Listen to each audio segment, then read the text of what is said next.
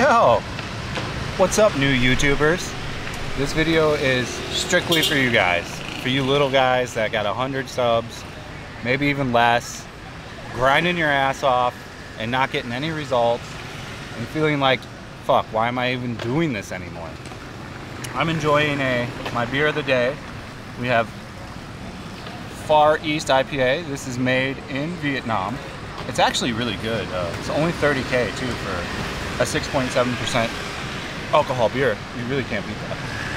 What's up, dude? Hello. I have Joel. Joel. Joel better. He wants to talk vape. He's got like the Viet vape. They have like a Joel comparison thing here, but it uses salts and it's just not as good. So let me get back to the topic we're talking about. We're talking to you, my new YouTuber friends. It can be some of the most discouraging shit in the world when you're just starting out making a YouTube. Trust me, I was in your shoes for like 8 months. No one watched my shit. No one commented, nothing. It's all about putting the time in and putting content out and not being lazy, not getting complacent, and making it happen. I don't plug really any YouTubers on my channel because I have quite a large anti-fan group, and on a small channel they can go to your channel and kind of wreak havoc. So once they go away, which they will, because who wants to just be negative and follow around a guy and thumbs down everything and make stupid comments? Eventually they'll just die out.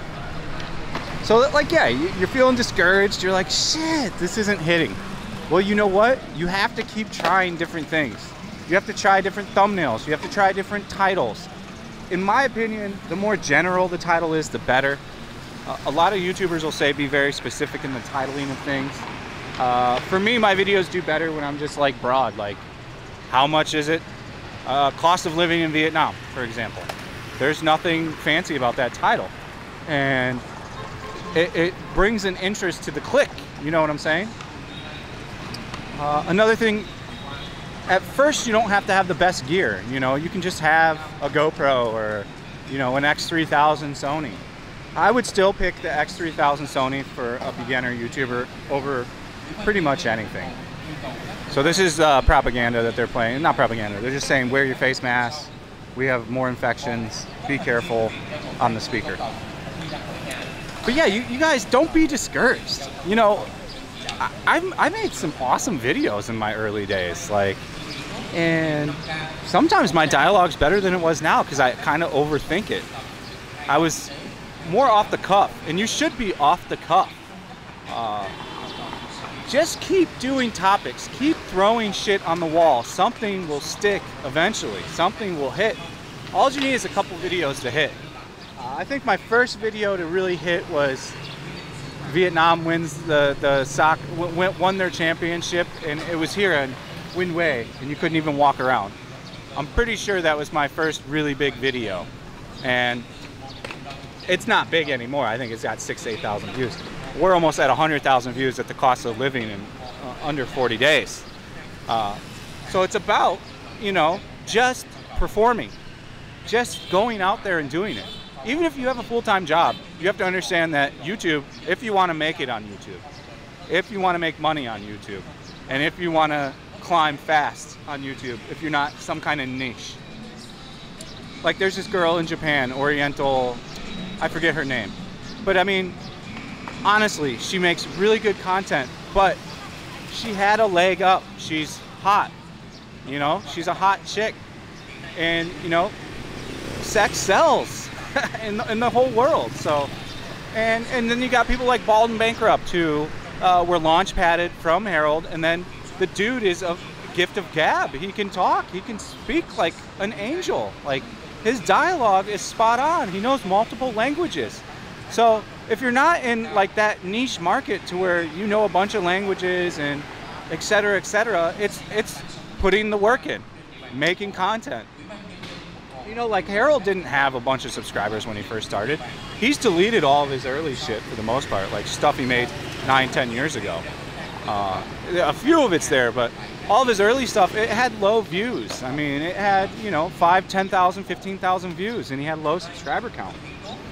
It doesn't happen overnight here. YouTube is a grind. Like I said, unless you're hitting like a niche market, unless like you're some dude in Antarctica that's traversing around, you know, like, unless you hit a super niche market, it's hard work. It's hard work, grinding and continuing to grind and grind some more. I don't take days off. There is no days off. And then you got to have, say if you have a girlfriend or a boyfriend, they have to understand that you're grinding, and they have to be open to filming everything, you know. Winnie pretty much knows if we go out for a dinner, it's gonna get filmed, and she's come to accept that. Ripping the jewel. Let me finish the beer and we'll walk over to Winnie.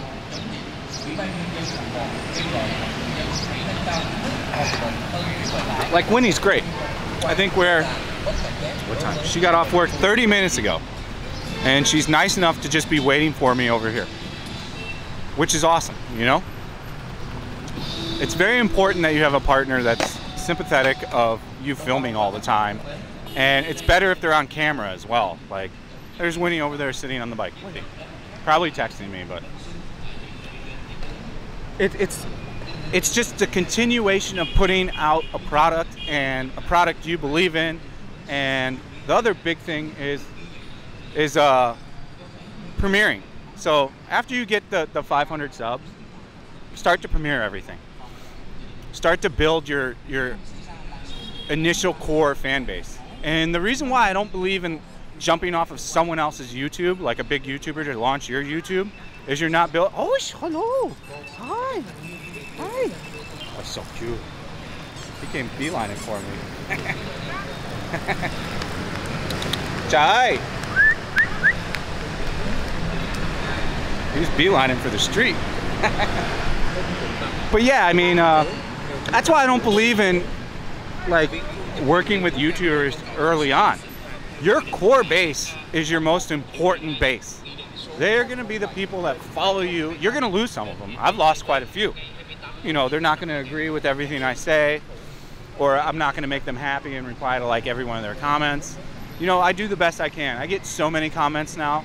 You know, I wake up to 100, 200 comments across all my videos, so I miss some, and YouTube doesn't show me all those. Here's Winnie, she's looking at me. Ah, she looks very deployed today. Cute dress. But let's go up to the Windmaster. Is she playing poker? She's been playing a lot of poker. 50 bucks she's playing poker. Let's see. I know she's playing poker. Are you playing poker? See, she played poker. I'm waiting for you. I know you are. Say hello to YouTube. Hello.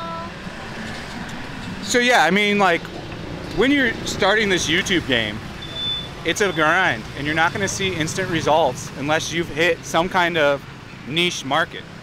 And if you don't have that niche market, it's gonna be a while, you know. This is a shout out to Rich, shout out to Johnny.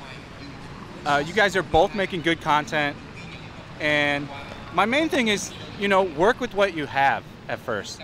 Buy the proper equipment first.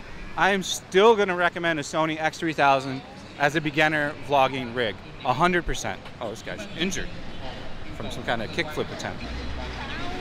I think the X3000 is the most versatile. You don't need a lapel mic, you don't need an external mic. The microphone's amazing, it gets good footage. One thing maybe you could do is get like a crane, a gimbal, like the Crane M2. Also works with the Sony X3000. That's the only thing I don't like when I go and look at my old footage, is how much moving around it is. But I mean, we've significantly stepped up the production game with where we're at now. Create a Patreon right away. You know, shout out to Scott, dude. This one dude has been on my Patreon and gave me oomph every month, dude. And he just like sent nice ass fucking messages on Patreon, still does to this day. And he's like, you got it, bro, keep doing it. All you need is just a few of those fans. Like, and shout out to Frank. Frank is one of the best fucking fans you could have. Frank, I already know you're over on Johnny's YouTube. I see you commenting, pushing him. Awesome. I appreciate you, dude. Like, when you get like a good subscriber fan like that, it makes all the world a difference. And all you need is a few of them at first to push you to do what you want. And if any of you new YouTubers want to contact me and talk it out, I'm an open book to you guys. I believe in this community. There's enough room for all of us, and all of us can thrive. All of us can make our money. All of us can do it. So if you need any kind of help, you can join the Discord server. It's in the comments. You can private message me there. You can go on my Instagram, private message me there. There's all kinds of different ways. You can even email me. My email is also in the description, and I'll help you out as best I can. Like I said, I'm not plugging anyone's channel because of the anti-group, and when you're a small channel, if you got 15, 20 people fucking thumbs down on your shit and leaving negative comments, that can be a big impact. So I'm purposely staying away from plugging my favorite little YouTuber channels. I'll plug my big YouTuber channels because they're big boys and they know how that rolls. So yeah, I think we covered everything I wanted to cover on this video. As usual, you new YouTubers, I hope you make it. Keep pushing through. Do not give up.